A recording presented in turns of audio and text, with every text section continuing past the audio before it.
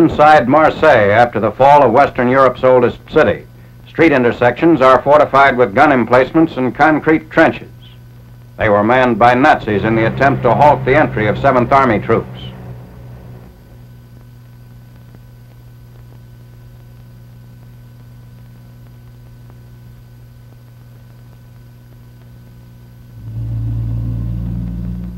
Allied bombings and Nazi demolitions destroyed docks, warehouses, dry docks, and other port facilities. Entrances to the area were partially obstructed by scuttled ships. However, the fast-retreating Nazis lacked the time to blow up electrical plants or to cut the city's water supply.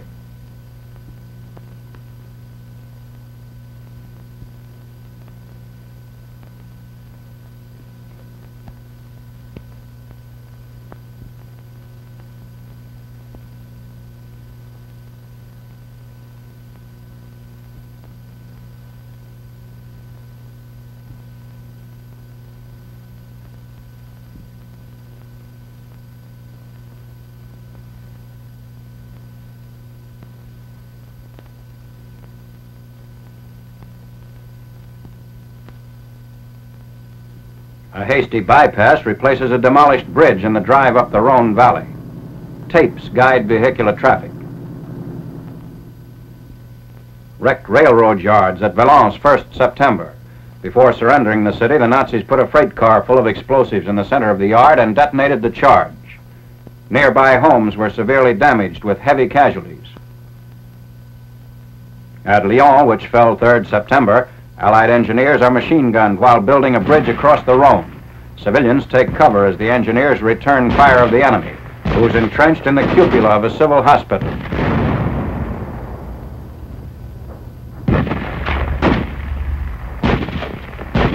Lyon's last-ditch defenders were quickly wiped out. Crowds cheer the first troops to enter the large industrial and textile center.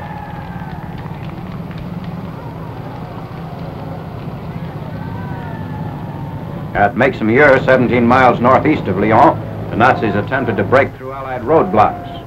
They lost 6 tanks and 2 self-propelled 88s mounted on half-tracks.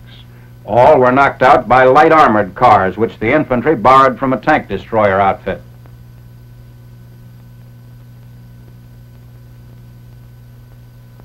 General Patch's army draws closer to a junction with 3rd Army troops.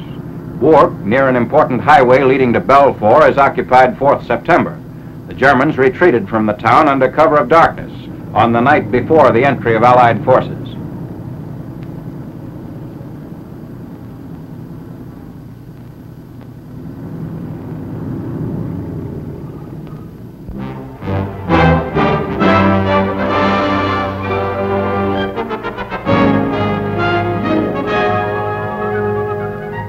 Quiet since reaching the Arno in July, the 5th Army front becomes active again as Allied units cross the river to advance toward the Gothic line. Here on 2nd September, after holding the southern part of Pisa for over a month, forward elements of an anti-aircraft artillery battalion crossed the Arno into the northern section of the city.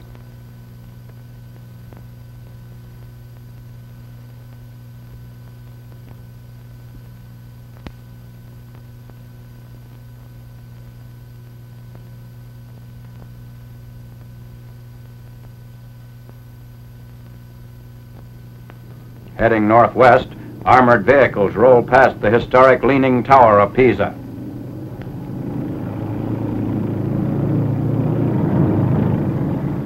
Lieutenant General Mark W. Clark, in command of the 5th Army, is joined by a member of his staff in an inspection of the 14th century structure which the Nazis are reported to have used as an observation post. Southeast of Pisa on the 3rd, a British anti-aircraft unit fords the Arno.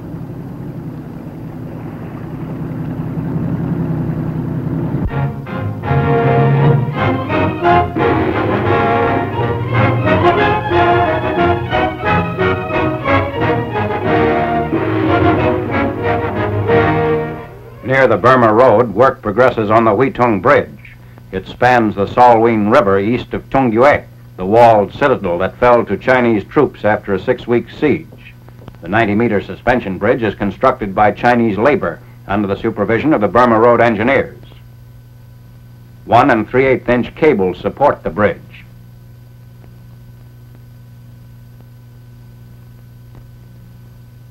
placing the 1,000-pound floor beams. The coolies do most of the job by hand.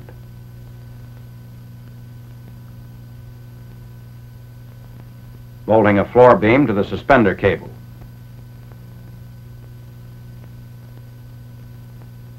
The bridge flooring is laid. By working both night and day, this vital link in the China-Burma route is rushed to completion.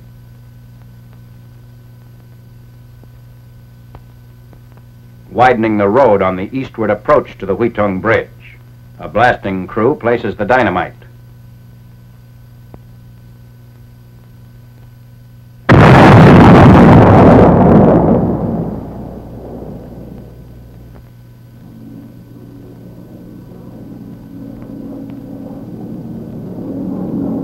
The bridge area is under spasmodic Japanese attack.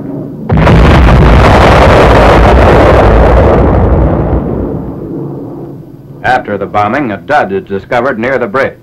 The 250-pound high-explosive bomb is minus the tail fin, which was knocked off on hitting the ground. 6 sticks of dynamite and 2 charges are used to destroy the bomb.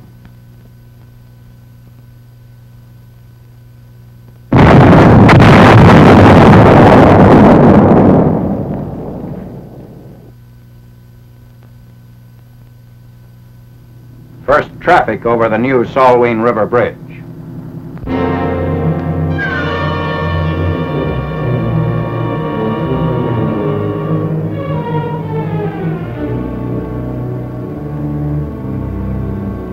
At AITAPE in northeast New Guinea, infantry troops plod through wet and almost inaccessible jungles in the campaign to hold the GUINEA river lines against fanatical Japanese resistance. AITAPE was invaded 22nd April, trapping 45,000 troops of the enemy's 18th Imperial Army. Native carriers bring much-needed supplies from the coastal sector to the fighting lines. The cargo includes vital replacements for the medics, ammunition, and other necessities.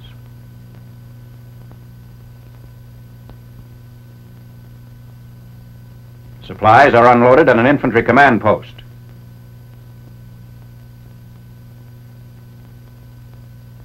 In addition to the native carriers, C-47 cargo planes locate clearings along the jungle-choked front and drop ration boxes.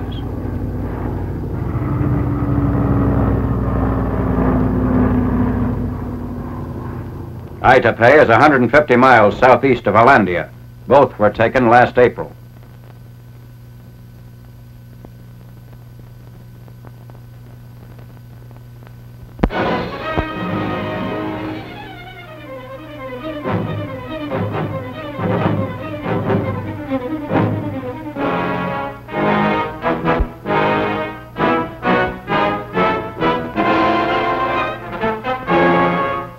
Delays caused by Nazi bridge demolitions in France and Belgium are minimized by the immediate construction of spans by American engineers. This ponton bridge is typical of many spans constructed over the Meuse and other water obstacles facing the American advance. Another crossing of the Meuse is effected by using an old, partially demolished span as a base for a 250-foot Bailey bridge.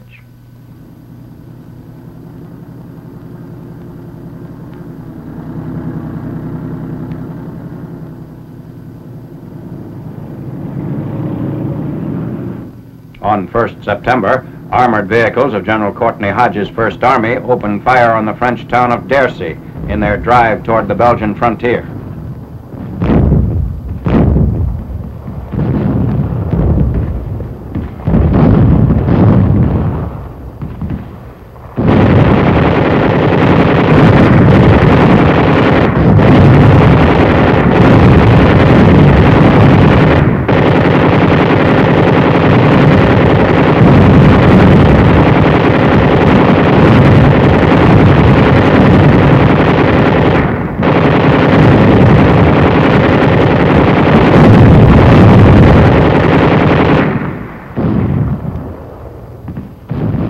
An abandoned Nazi pillbox near Cambrai on the road to the Belgian border.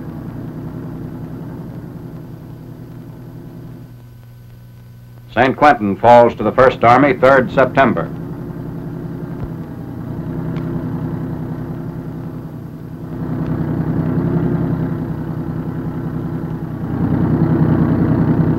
South of Maaken, Belgium, 2nd September. Retreating Nazis set fire to sections of the town.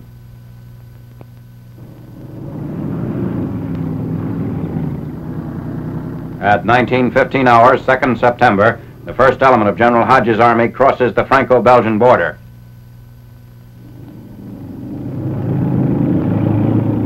Exploiting the breakthrough into Belgium, units of the First Army attack a retreating column of 1,000 Nazis near Jemappes.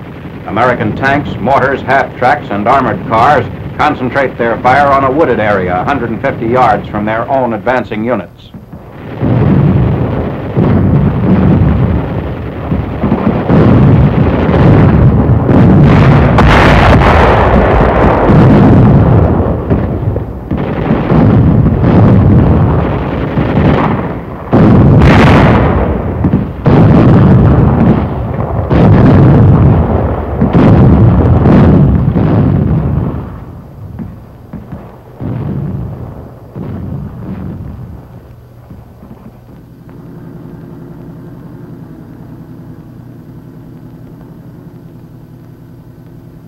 A captured German captain, accompanied by a party of Americans near the French border in Belgium, urges his men to surrender, explaining the hopelessness of their position.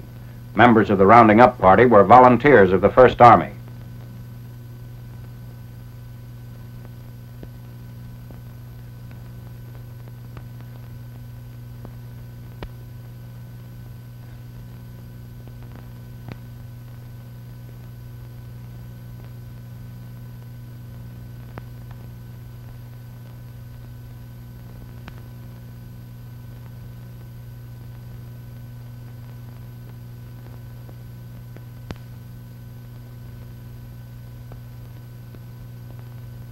More than 300 prisoners are taken.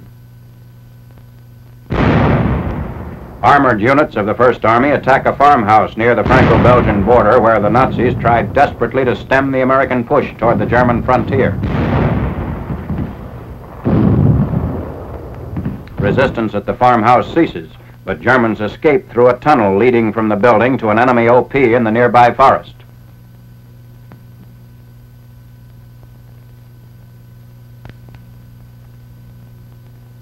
The American First Army continues to eliminate large pockets of resistance as it engages the enemy on a 70-mile front.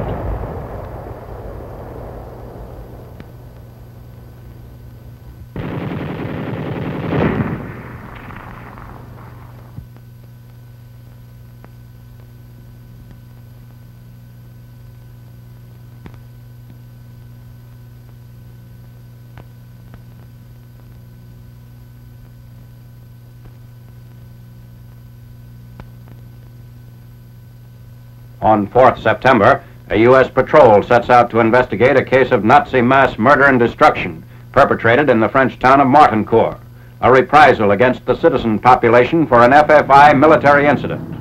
On 2nd September, FFI men ambushed a German staff car near the town, whereupon members of a German Panzer Grenadier division surrounded the village, setting houses afire and shooting at everything in sight. Some of the population managed to escape, but only after being ruthlessly beaten.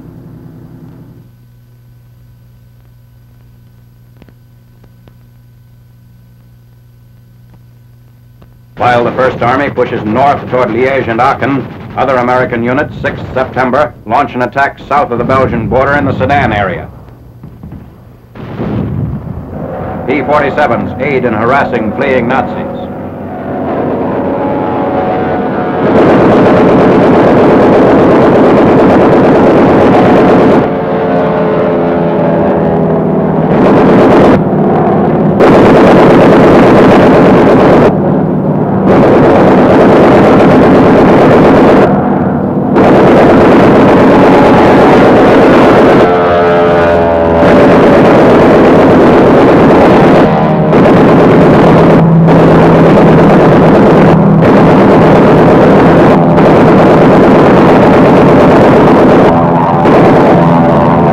Nazi wreckage in the town of Illy.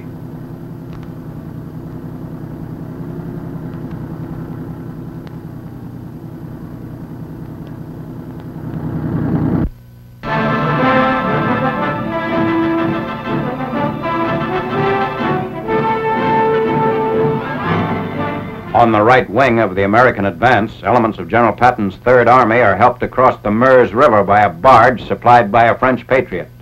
Nazis caused a temporary slowdown of the American pursuit by demolishing the bridge at this point. Infantrymen advanced to Saint-Mihiel, where in World War I, on September 12, 1918, the American Army launched its first offensive as an independent command.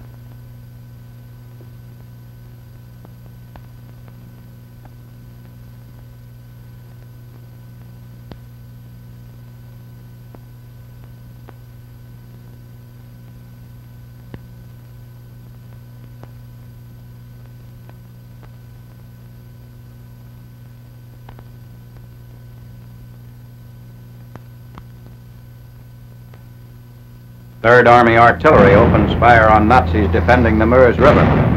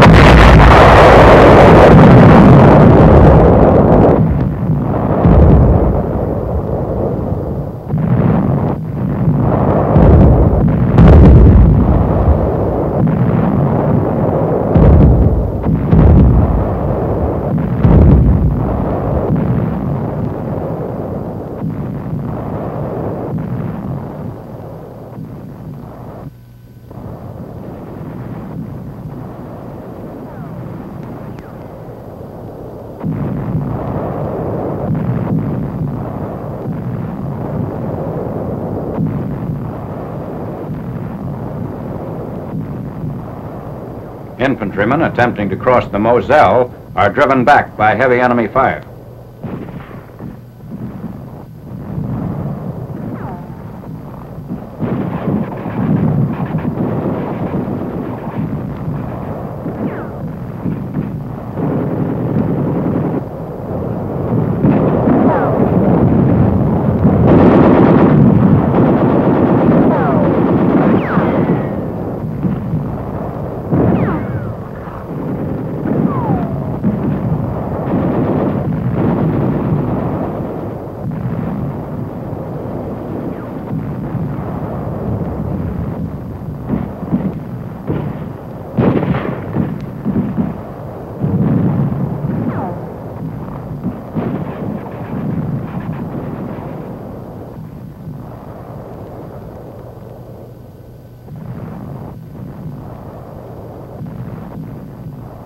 Nazi positions are neutralized.